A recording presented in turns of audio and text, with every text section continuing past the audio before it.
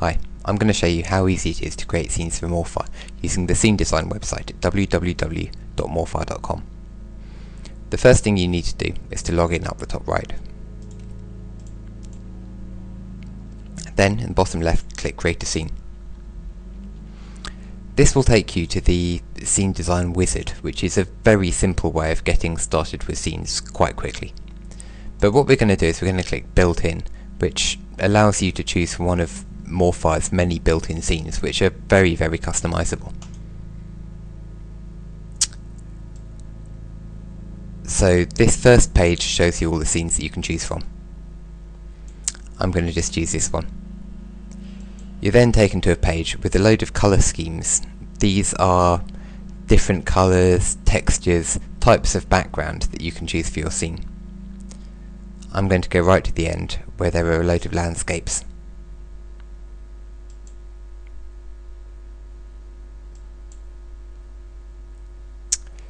Now, because this scene has shapes in it, you're given the choice of which ones to use. So you can go through and you can choose various different things. But actually, we're just going to stick with the cube, I think.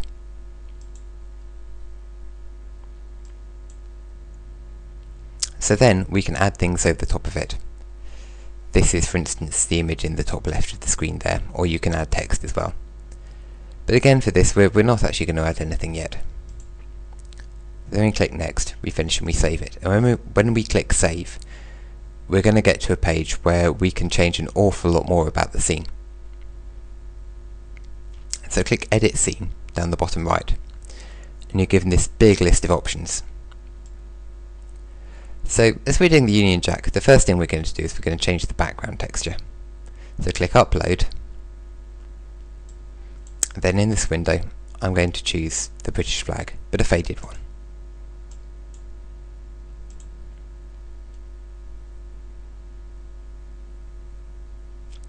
So now it's showing the British flag pasted on each corner of the cube in the background.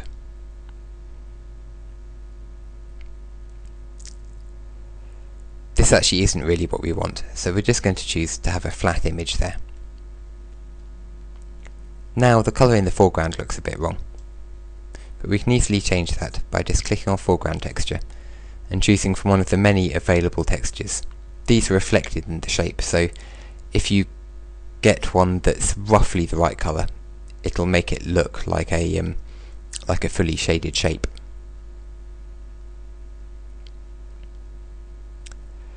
So now we've got something that might make a reasonable scene. But we might also want to fade the edges of it a bit, and we can do this by adding a layer in front of everything. So this shows just a basic image, but then we can upload an image that actually contains a fading towards the edges.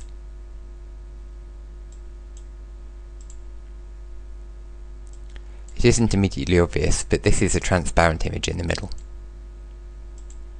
You can see it on the icon when it updates. All we have to do is to drag this out and make it larger so that it fills the screen. And now we could call this our finished scene.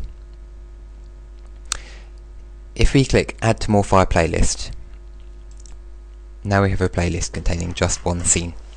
You can add new scenes by clicking Add Scene. These can be other custom scenes that you've created or built-in Morphyre scenes, but we don't actually want to do that yet. We're just going to create a new one from scratch again. So we go back into the wizard, we choose built-in scene again, and we choose a new scene type. This time we'll choose the cube field.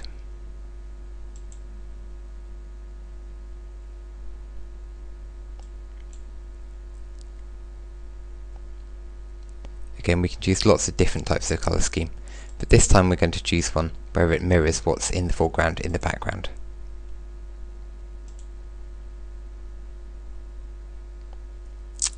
Now we don't quite want to use a cube in the foreground, because my plan is to use the Union Jack. But what we want is a shape that's the exact same size as the flag image we have. So what I've done is I've made an image that is the same size as the flag, but it's white with a black border. So open this, upload it. in a second we should end up with a rectangle that is shaped the correct way. So we'll click next, ignore the other steps, and yet again we save.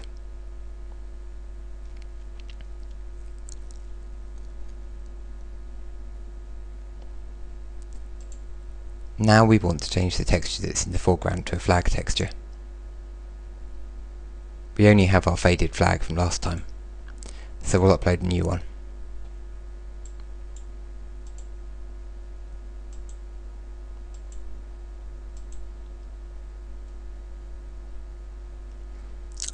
But this texture is actually reflected in the foreground, which we don't want.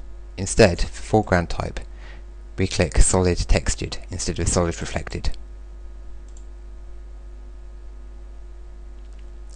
But these still look a little bit 2D. We want them lit as well.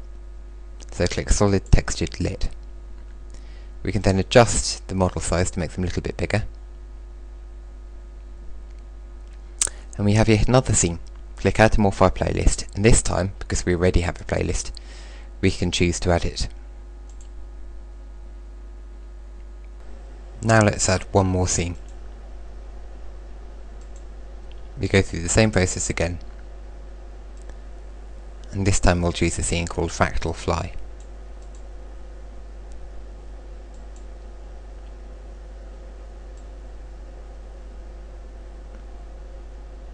Again, there are lots of different colour schemes.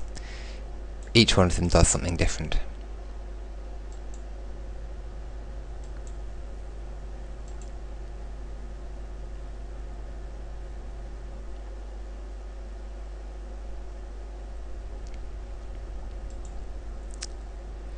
But now let's edit again, and let's change the foreground texture from the fractal into the Great Britain flag.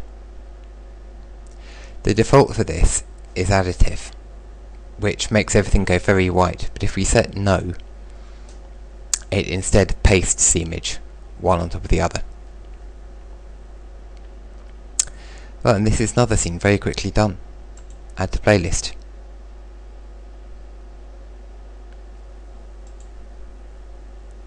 Now we've got 3 scenes. We can quite happily use these in Morphyre. Just click the Use in Morphyre button. Now when we start it, it will show you in blue that it's automatically loaded in these 3 extra scenes, and we have a star here. And when we click it, it shows us some odd names because we haven't set a name for each one of our scenes. But when we click on them, we get each scene that we've designed. If we want to view only those scenes, then we can click the custom theme. When we go to each new scene, we see just that scene.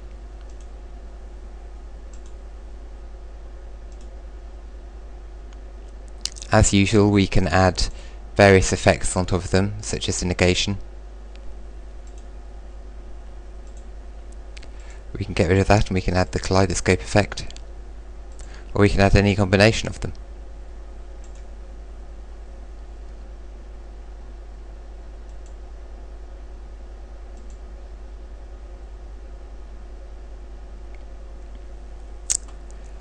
Now the other thing you can do with the website is you can render to a video. So if we go back to our playlist, you can click render to video. Then all you have to do is upload an MP3 file, choose which special effects you want to apply, and click continue, and it will render a video for you that you can upload to YouTube, which goes perfectly with the music that you've created.